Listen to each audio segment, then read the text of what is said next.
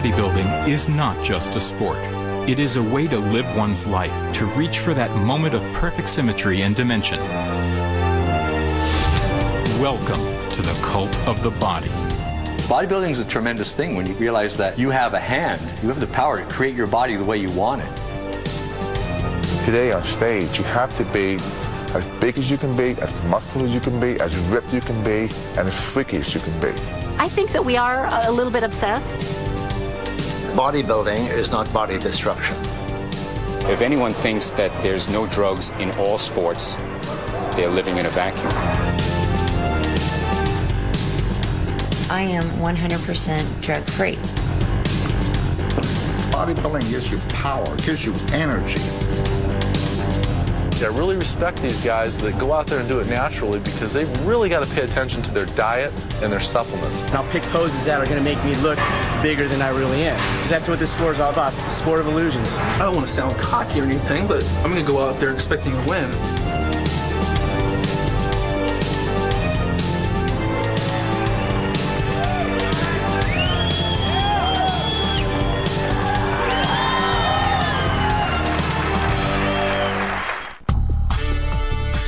Each year, thousands of people from all over the world gather for the ultimate bodybuilding competition, Mr. and Ms. Olympia.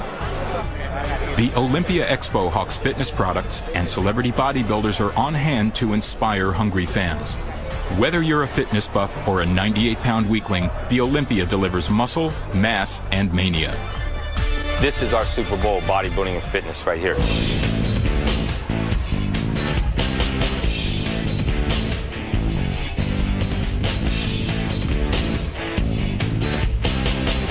You have to have strong willpower, you have to have strong determination, and you must love what you're doing more than almost anything in the world. With the pros, it's a whole nother ballgame because you're talking about working with the elite athletes in the world, the best. The guys you see at the Olympia are the top 13 or 14 elite athletes in the sport. And when you qualify for the Olympia, you enter the elite group. You have to feel great, and you have to let everybody see that you know you feel great and that you are great.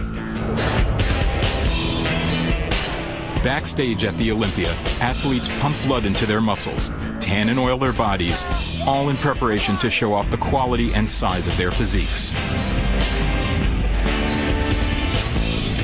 Tanning is really one of the things that they're judged on. You got to understand they have to be really exaggerated tanning. You know, it's not just a normal tan like you and I have. It has to be really, really dark. It makes them glisten, and it really just highlights and defines their physique, so you can just see their definition more.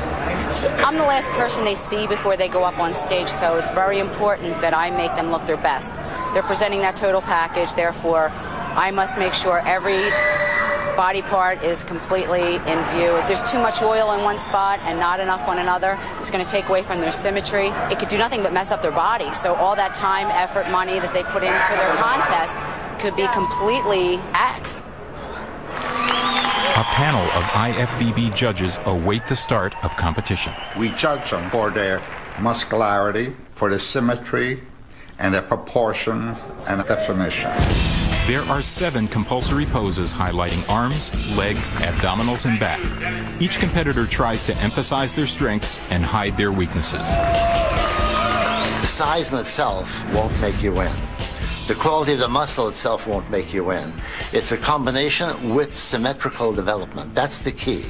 Every part of your body has to be symmetrically developed to the other parts, and they all have to be at their top level. If somebody comes in with a huge, massive chest and massive biceps and shoulders, but they've got weak legs, they're gone. Symmetrical posing means you show the left and your right side of your body exactly the same way. Then we do a comparison where we put 2 or 3 fellows together. That's really where you can really get down to the nitty-gritty. Because everybody looks good by themselves. At this level, these guys are all champions. So when you see them by themselves, you're going to say, wow, this guy's great, this guy. You put them together next to each other, and that's where you decide who's first, who's second, who's third. What goes on in the pose down, it's a culmination of all 3 rounds, and it's the athletes trying to outdo one another. So if one guy does a pose, the other guy's saying, look, I can do it better, and he's trying to prove to the judges, I'm better than this guy. The pose down is where the bodybuilder's charisma and confidence shines through. It is a free-for-all, and the audience loves it.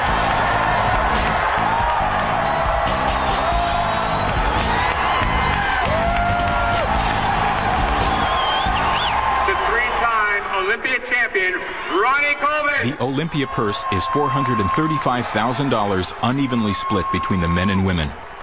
Top prize is $30,000 for the women, split between two weight classes. $110,000 for the men, winner takes all. Prize money aside, to win the Olympia is the brass ring that promises product endorsements, guest posings, and supplement support. It really takes discipline to make it to the top in anything, and especially bodybuilding, because it's not like the training takes all day, but you're involved with your body all day. Bodybuilding is made up of 3 stages. 1 is a competitive sport. 2 is a lifestyle. And 3 is an art. Training begins at the gym. Gold's Gym in Venice Beach, California is considered the mecca of bodybuilding. Whether you are an amateur or a pro, the goal is to become ripped and shredded, to see the physiology and shape of the muscle through the skin. For some people, no matter how hard they train, if they do not have the proper genetics, they will never achieve the desired look. Genetics, you have to have proper skeletal system. You got to have wide shoulders, you got to have narrow waist, hips, you got to be in proportion. See, what I'm doing is shoulders or delts. And the reason I wrap the dumbbells with these is because I can't really grip the weight during the course of the exercise because the weight gets pretty heavy on my hands. Bodybuilder Craig Titus has been training for 11 years, 8 of which has been geared towards becoming a professional athlete. Because I'm dieting, I'm just burning interstitial fat out of my muscle, shaping my muscle, and creating a look that I need for stage rather than trying to build, so I lighten the weight to avoid injury. See, that got heavy. That got heavy as hell. The idea is to sculpt your muscles to fit your skeletal frame, to have the least amount of body fat in proportion to actual muscle size. Heavier weight creates more mass. Less weight with increased repetitions creates more definition. This past year was the biggest I've ever gotten. I was 274. I'm 5'9". I still have to put another 15 pounds of muscle on. The amateurs, I mean, they're just so hungry because they want to get to where, like the Ronnie Colemans and the Flex Wheelers and the Chris Cormiers and the Nassers and all these, the guys that they're idolizing in the magazines. Amateur bodybuilder Travis Wojek trains alongside the pros. At age 20, he is just entering the sport on a competitive level as a natural bodybuilder. It's a tough thing coming into the bodybuilding world because everybody tells you what you should be doing. And coming in, especially as an amateur and as a beginner, you have to realize that everybody's an expert. Everybody's an expert on their own body, and you have to find what works good for you. This exercise here is one of the greatest isolation bicep workouts. With the elbow against the leg, keeps it in a position where it's always tensed. So the veins coming out real nicely here. It means they like this exercise. Across town, Stan McQuay starts his day at the gym. Trying to wake up. Like Travis, Stan is a natural bodybuilder. Dying today.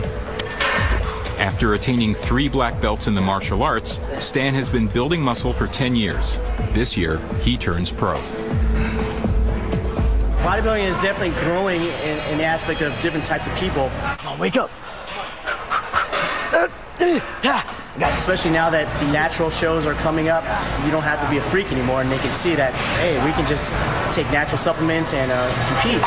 I'm not trying to get big and huge, I try to stay nice and symmetrical, still pleasing to the average person, so that when they come to a competition, they can actually say, I'd like to look like that, and it is easily obtainable. Not easily, but it is obtainable.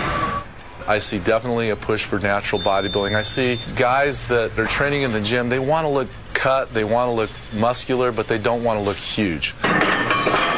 First of all, it's the hardest sport in the world to turn pro at. When you're professional, you can make money at it. And when you're amateur, you don't. Basically, the difference is when you become a professional bodybuilder, you get paid for absolutely everything you do. Photo shoots, magazine covers, endorsements, guest posing, seminars, guest speaking, and even your prize money. And in an amateur, you don't get paid prize money. In several weeks, Travis Wojek and Stan McQuay will be competing in the bodybuilding competition, Muscle Mania. Open to amateurs as well as professionals. Its distinction is that it is a natural bodybuilding contest. I qualified to become a pro back in May in New York, and I'm entering this competition as a pro. So it's going to be a little bit different, a little more pressure. Now there's money involved, so it's a lot more at stake here. Being involved in a sport, you always want to rise to the highest ranks as possible in that sport. That's why you're in it, to rise to the top, to be the best. If I can become a pro being natural without taking the drugs and being healthy and inspiring people to be healthy, just wait and see. If that is possible, I will do it. What is perfection? The classic sculpted Michelangelo's David, or the Farnese Hercules, the massive, more developed look? As the aesthetics of the body have changed, so have the physiques. Now, bodybuilding has always been dominated by the heavily massive developed physique. Today on stage, you have to be as big as you can be, as muscular as you can be, as ripped you can be, and as freaky as you can be. You have to be like that, otherwise you're not going to win the competition. I'm the leanest guy to ever win the Mr. Olympia contest, especially 3 times. When I won it, at 5'9", I weighed 190, between 185 and 190. Today in bodybuilding competition, if you're not 250, you're considered thin. When you go to competition like the Mr. Olympia competition, you want to see guys looking freaky. You want to see the bigger guy come out, a 22-inch arm. Holy mackerel, look at it, boom, boom, flexing, rocking the whole stage. People getting fired up. They want to see that. That's what it takes in bodybuilding. People want to see those guys looking so freaky. The audience loves it. And now for the last 16 years, it's been the massive trend. Nobody is concentrating on developing symmetry of proportion, shape, and definition anymore. If you take a bunch of guys, like 20 guys that weigh 190 pounds, 200 pounds of beautiful symmetry, you're going to get this. Because people want to see the big guy. They want to get excited to see the huge muscles like a cartoon.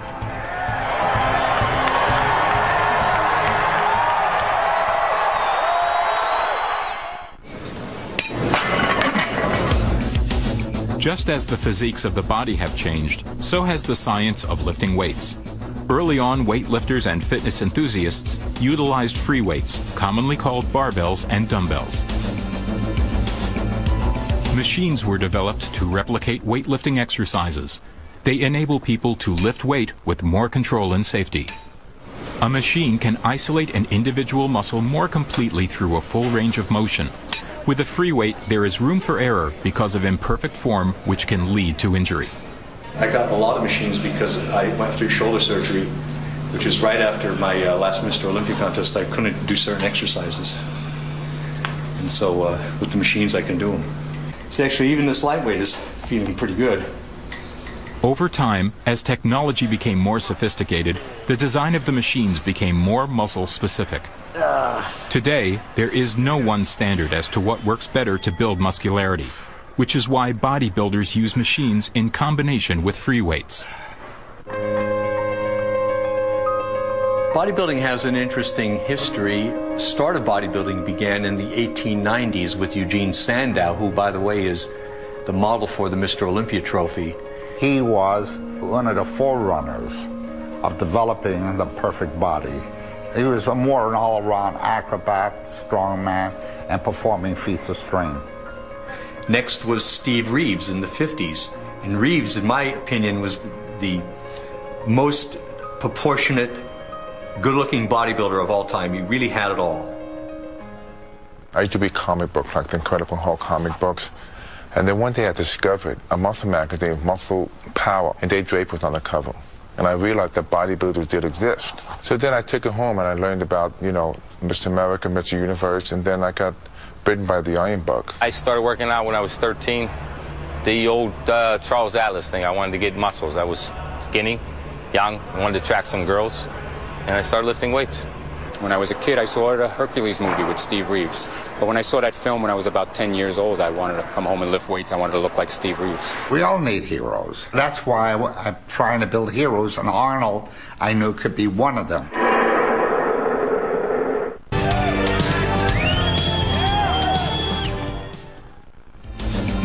My relationship with Arnold and him with me is the complete story of my life work. I saw pictures of him in Europe. He was strong looking and he was big and bulky. And we were running the Mr. Universe contest in Florida, and I invited him to come. And actually, he came and participated in the event. He took second next to Frank Zane. And when I saw him on stage and met him, I knew that the man had an iron will, iron determination, wanted to learn badly, and I knew he loved the sport.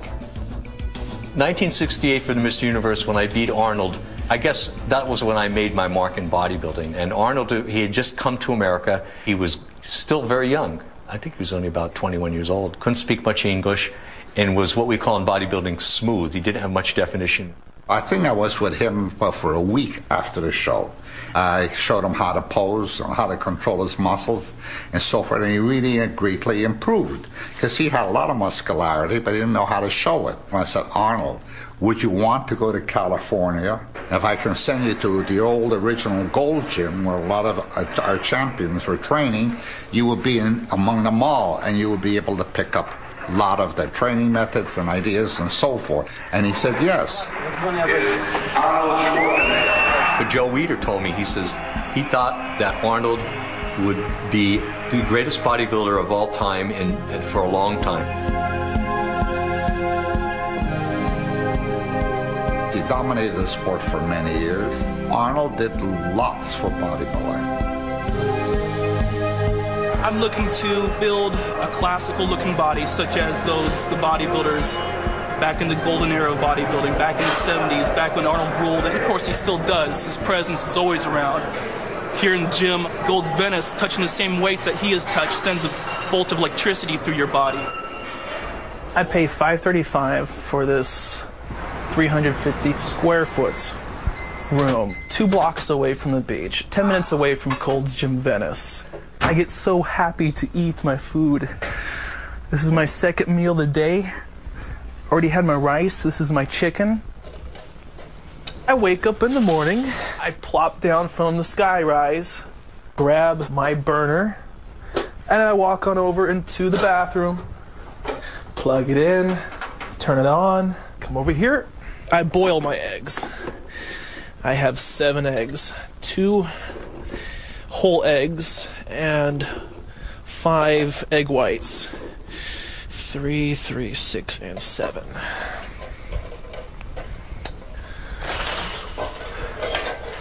Fill up water, put it on the hot burner, and when I hear it boiling and I'm in the shower, I will reach out and turn it off. Like my fireplace. I actually put these pictures together. If someone did not believe that I was natural, they can look at my development as I progressed. There's all my homies at San Diego State. There's me right there. It's my freshman year. I wanted to be a football player. And I loved wrestling as well. The only thing that stopped me was my knees, my injuries. So the only thing that stopped me was myself. I am absolutely living my dream right now. One day, I'm gonna wake up and my dream is gonna be a reality. The reason why I got into bodybuilding is it's a long story. It's a little different than most people. When I was growing up in high school, I was hanging around with the wrong type of guys, hanging around a lot of gang members. I wasn't really deeply into claiming territory, but you know, when we went out, if we had to throw down or fight with another crew, we did. I grew up, I was a skinny kid. I was very insecure. You'd never see me walking around with shorts or a tank top on, so I wanted to get in the gym and pump up as much as I could. It took a while before I started seeing some improvements, but once you start seeing the little bulges coming out, it just makes you really excited and you just want to keep at it. A lot of my buddies I was actually hanging out with, they were in here also, so it was kind of like a hangout for us. But as I got more into it, a lot of my friends, they weren't interested, so they started leaving, but I just got hooked on it. I had genetics, for bodybuilding, so I kind of steered away from the gangbang and got more involved in the sport. This guy's got a great physique right here, definitely. He's got a lot going for him. Just keep working out. Every year I do a little guest appearance at a high school in East LA. They have a little bodybuilding club, and what I'll do is I'll come in, I'll do a guest appearance, and I'll do a little spiel about what I did and what I went through. All right, let's do this. Have fun, man.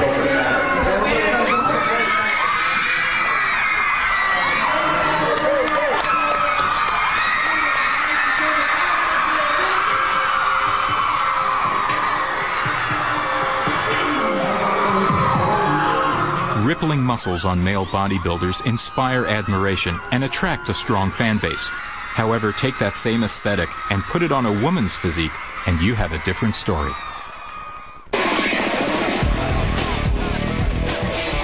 The world of women's bodybuilding has always been controversial. From the decrease in size of the purse to the increase of the size of the women's physiques, it is a sport that is in transition. The physique of the pro females have changed so much. You would look at a contest that I was in and look at a contest, 2 years ago, and you'd say, this isn't even the same sport. A perfect description is when people find out I'm ex-Miss Olympia, 6-time Miss Olympia, and they go, oh, but you don't look like one of those bodybuilders that I see on TV. Corey Everson did probably the most to keep women's bodybuilding popular because she was such a total package. She was good looking, she had a great body, and she was charismatic. And then after that, I think the winners got more and more muscular and they had less of the total package, and now it's got to the point where there's no total package, there's just a lot of freaky muscle. In 1985, I ran the Miss Olympia in New York at the Old Felt Forum. We sold 5,000 seats and had to turn a couple of hundred people away. But as the physiques increased, the attendance dropped. There's the argument that every athlete should be permitted to develop themselves to the maximum. But to turn a woman into a man is just a little too much. When I first started out, my strongest body part were my legs. I came from, tumbling background, track background, dance background, so I always had really genetic legs. My father had great legs. From the first time she picked up a weight, 2 years later she was a pro. My husband was my trainer, and we worked very, very hard to just bring out that overall package where no body part stood out from another body part. After 3 years of trying, Kim Chizevsky won Ms. Olympia 4 times in a row. Away from the bodybuilding limelight, Kim Chizevsky and her sports nutritionist husband, Chad Nichols, live in Missouri. I am now making a transition to fitness, and it's because basically I've achieved all I could achieve in women's bodybuilding. I had been the big muscular girl for long enough, and I just wanted new challenges. In deciding to take the fitness challenge, Kim has shed at least 55 pounds of muscle in just over a year. To tear down that much tissue, Kim had to cut down on her protein intake, the most important muscle building block. I am a lot happier now that I am trimmed down and can wear normal clothes and off-the-rack clothes instead of having to have everything made for me. It was never that I liked being big. I never liked the off-season where you had to, gain weight in order to lose weight to look a certain way.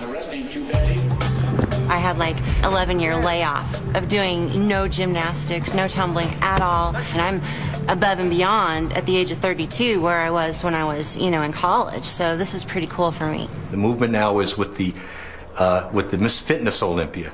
The popular bias is in favor of a more lean and traditionally feminine look, where women are judged by more traditional standards like they were in the early 80s.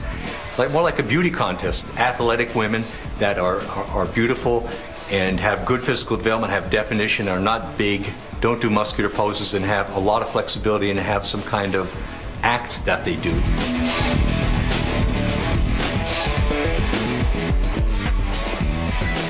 The prize money is up in the Miss Fitness Olympia compared to the Miss Olympia. That is what's marketable, and it seems to be what draws people in and what they want.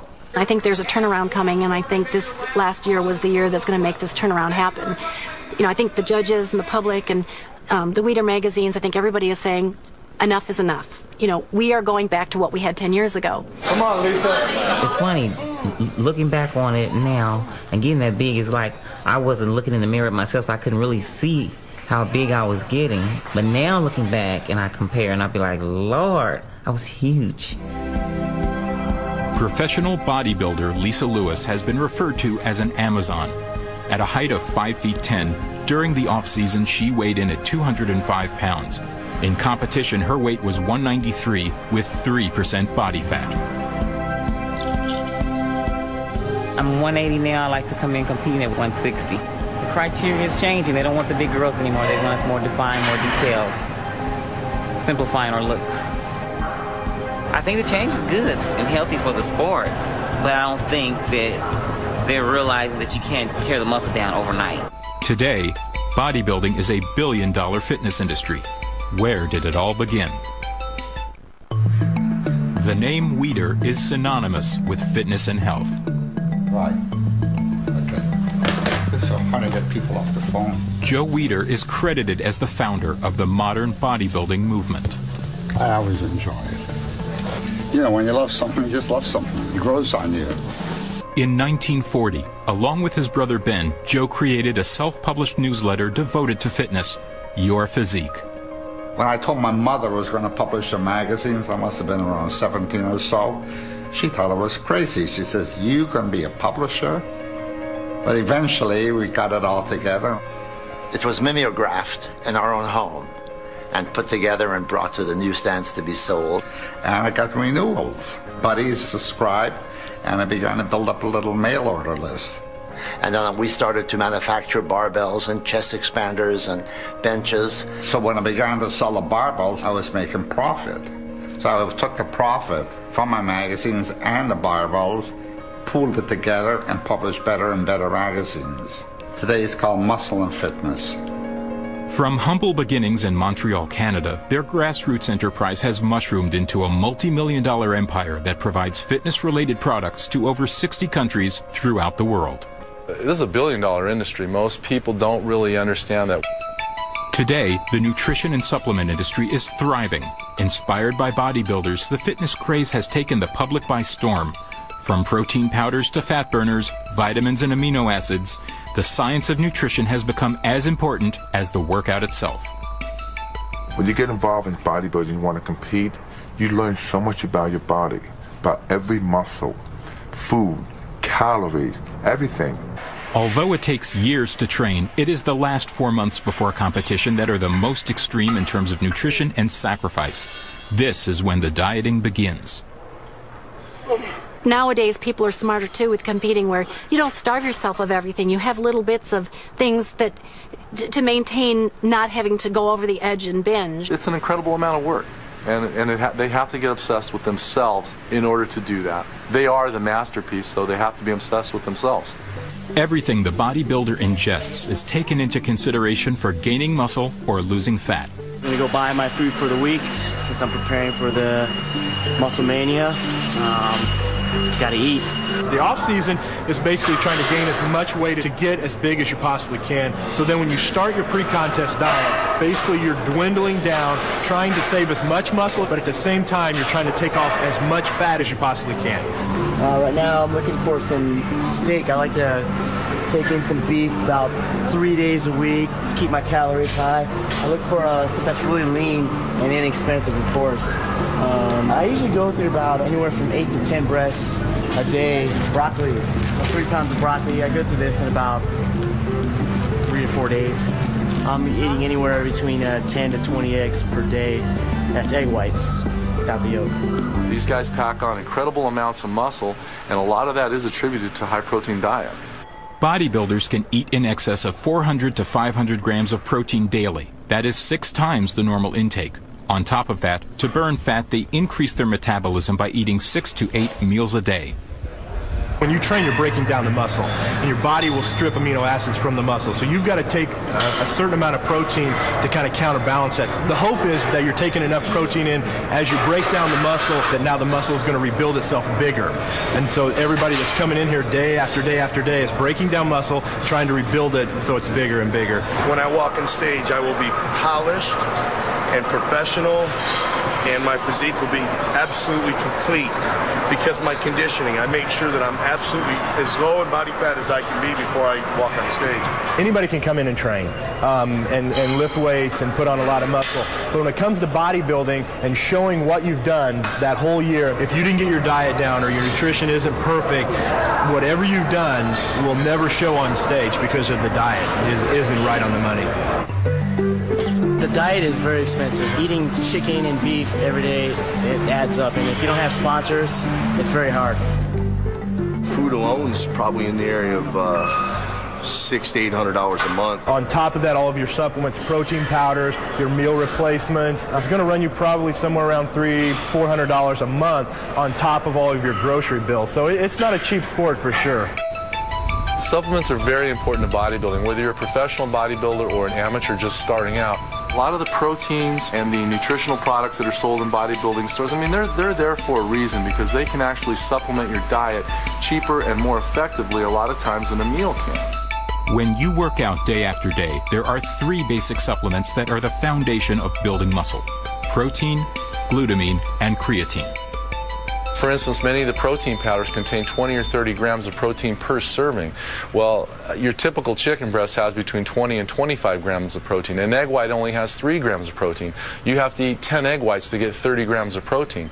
Glutamine acts as a great muscle cell volumizer, and once again, I would definitely recommend it for people wanting to gain or lose. It also acts as a cell detoxifier. Creatine is a tried and proven nutrient that definitely enhances size at the cellular level, meaning it actually pulls fluid into the muscle cell, which is very similar to a steroid, but this is very natural and very safe. Just as important as nutrition and supplements, water plays a huge part in how a bodybuilder can manipulate his training to achieve that ripped and cut look. So your muscle's 70% water, and people forget this while they're training. So we're constantly drinking water. At least I am, anyway. Pre-contest, I usually try to get in about 1.5 gallons to 2 gallons a day of just water. More water in means more water out. It's the best natural diuretic there is. Water is a huge part. You can be very, very lean, between 3 and 5% body fat, but if you've got a little tiny bit of fluid in the subcutaneous layer of your skin, all of a sudden it has like a blur to the muscle. The less water you have in your system and the less fat you have on your body, you'll show more muscular definition. And there's another part to it too. It's called vascularity, where the blood vessel network in parts of the body stands out as well. The goal for most bodybuilders is, like you see, like in the gyms, the anatomy chart, wanting to achieve that paper-thin look so you can see every individual striation of muscle. Basically, striations are when you flex, you see all the muscle fibers. I would say the last 24, 48 hours up until the show isn't the most healthy part of it, but it's a very short period of time. You go to extremes in preparing for competition, like water depletion and extreme low carbohydrate diets and getting very dehydrated. You're going to feel bad. A lot of guys will go 18 to 20 hours with no water whatsoever. What usually ends up happening is they're just drinking so much water, and then when they stop it, they just stop it. If you think you're in the worst shape of your life on stage, what's everybody else going to think? You have to feel good. You have to feel good about yourself, and you have to feel energy. The physical sacrifices that athletes choose to endure can eventually cause permanent damage to their internal organs. Why take the risk? But some bodybuilders take it too far. Because everyone wants to win. Everybody's looking for that little edge. And it's very difficult because if you're slightly off on the day of the competition, you're talking about a whole year's training down the toilet. They can make a difference from 4th place to 1st place. They would resort to anything, not bodybuilders, everybody, to get to be the best they could be. Anything to be the best? To win? The use of steroids in all sports is the dirty little secret that is not so secret anymore. What we do for a living is show off our muscle, and it's obvious what we're doing to get that way.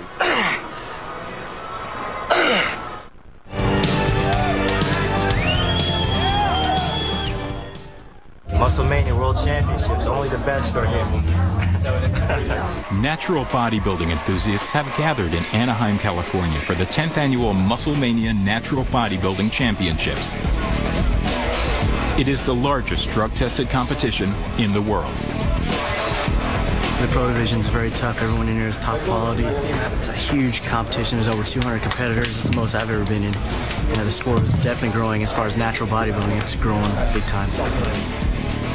Natural bodybuilding is actually, I don't want to say harder because I'll get a lot of pro bodybuilders upset with me, but it's not easy. I really respect these guys that go out there and do it naturally because they've really got to pay attention to their diet and their supplements. Here with the Muscle-Mania, we have an unbelievable caliber of contestants. I'm just here to have fun. My goal is to be an inspirational bodybuilder. Show others you don't need drugs to be a great bodybuilder. It's just motivating people. Steroid use and bodybuilding, they're always going to go hand in hand. Basically, the breakdown is there's the non-tested shows and there's the tested shows. non-tested shows. They supposedly do random testing on competitors. The IFBB does random steroid testing throughout the year. So at any point in time, you know, an athlete's name can be drawn, and you've got to report. You've got literally a day to report to a doctor and take a drug test. Hey, you guys just give them your name and weight line. All right, got a cup waiting for me. A name on it. Cool. And in the drug tested shows, they don't have random. It's the top 5 guys get tested automatically. So if you fail, you're out. No questions asked. Where's number 149? Is he in there right now? That's me. Is that you? I'm going next. Okay. So over there. And 151's in there. For the Muscle Mania, I am in charge of drug testing. What happens is every competitor that goes on stage for the finals, they're asked to urinate in a cup, and the cup is labeled. We have nurse practitioners on hand to make sure that everything, the person that goes in is the person coming out. They seal them, and they get sent off to a laboratory in San Diego. I think it's great. Yeah. I think it's good. It's fair. Keeps everybody honest. Yeah. But there's some clever people who know how to beat these things. But it's better than not doing anything at all, so I think it's good. If somebody wants to compete naturally, I don't think we have a problem with that. No, not at all. The same way, but we don't, you know, if they're gonna, you know, we don't put them down for being natural. I don't want to be put down for not being natural. But they do. But they do. But they do. But they do, yeah. To me, I'd rather just stay natural in the long run. You know, if you live to be 50, so I won't have to worry about having problems due to steroids. Anabolic steroids, human growth hormones, insulin. Whether organic or synthetic, steroids are based on increasing the levels of the male hormone testosterone to expand muscle density and strip down body fat beyond what normal levels of testosterone will do. If you take small amounts and you're medically supervised, I think that you basically can get stronger and healthier. I mean, steroids were developed to help people after surgery gain muscle mass back. And then they figure, well, if a little is good, then a lot more is a lot better. Not true. That's when it gets dangerous, is when you take high amounts for long periods of time. We are not drug-free, but neither is any sport. If anyone thinks that there's no drugs in all sports, they're living in a vacuum. Everybody's doing it. That makes playing field level. Yeah, absolutely. It is a level playing field. How are you gonna guarantee that nobody does it? You know, we do drug tests. We drug test for substances that we can detect. You know, and you can't detect everything. There's so many things you cannot detect that they don't even have tests for. Any steroid or diuretic is not acceptable, and if for some reason that comes up when the urinalysis is done, the finalist does get boosted out of their position. Thank you. Everybody is using it. It's unfortunately, and I'm the most unhappiest person. I wanted people to live a good, healthy life. You know, I don't know why guys are willing to take that type of risk. I mean, whenever there's money involved, people do crazy things. And when you're talking about the Olympia, that's a lot of money riding, and there's a lot of contracts riding, and a lot of people take this sport to heart, you know, and they're very serious about this. Very serious. It's their business. And so this is where the sport has gotten as far as drugs, at the expense of just getting more and more size, more and more hardness. It's the same reason why I'm coming into the sport and staying natural. I've seen 200 bodybuilders come in today, and every single one that went on stage was drug tested. Thank you. There are natural bodybuilders. They are tested. There are organizations now just for natural competitors. So I have full faith that these competitors are natural.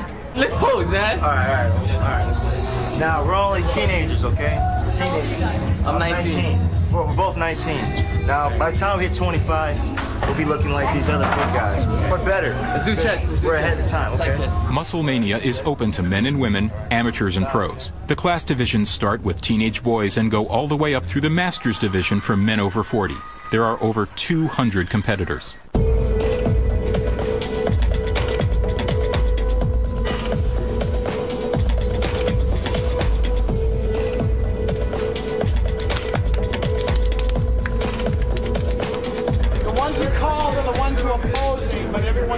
The camaraderie here is really good. Everyone helps each other. That's what's great about it.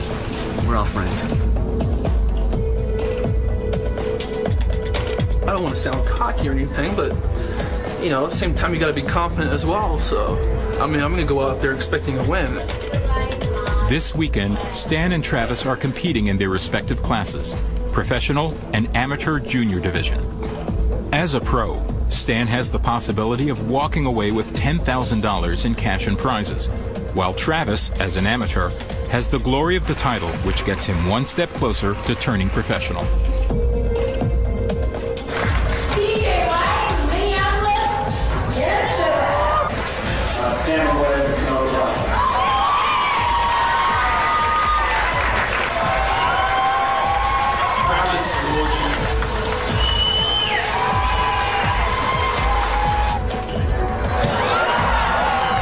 Here's my biggest fear. You've got 40 guys in the show, and what they do is they line us up on the side of the stage, and there might be 1,000 people sitting in the audience looking at us in our underwear, basically.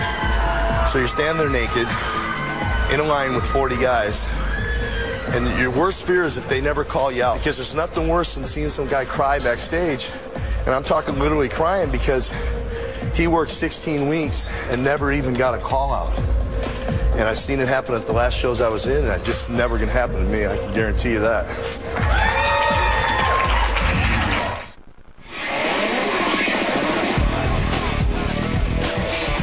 At Musclemania, 200 competitors are narrowed down to the top 5 in all 14 divisions.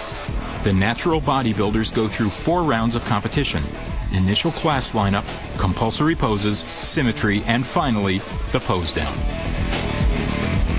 Last week, everyone and their grandma was trying to give me advice. Oh, Travis, do this, don't do that, don't do this. Travis Wojcik poses down with the amateur junior heavyweight division, young men ages 19 to 22. I've won plenty of times in my life. I know what it's like. This is the first sport that I've got into that's a subjective sport. Every competition I come into, I know I can progress more. Because of my age, my muscles are just going to get more and more mature. My skin's get thinner and thinner and thinner. And so I'm looking forward to the future. Travis easily takes the first place win in the junior heavyweight division.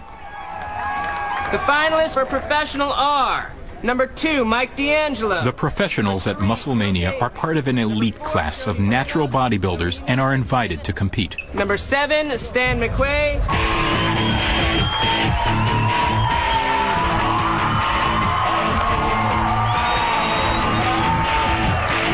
It's the hardest, most grueling thing when you're on stage. People don't realize how hard it is. I mean, to me, it is the hardest thing at all. I mean, coming in here and lifting the weights is easy. Doing the dieting is fairly hard. But when it comes time to get on stage and flex and blow all the air out for a good 15 minutes, oh, that's a workout.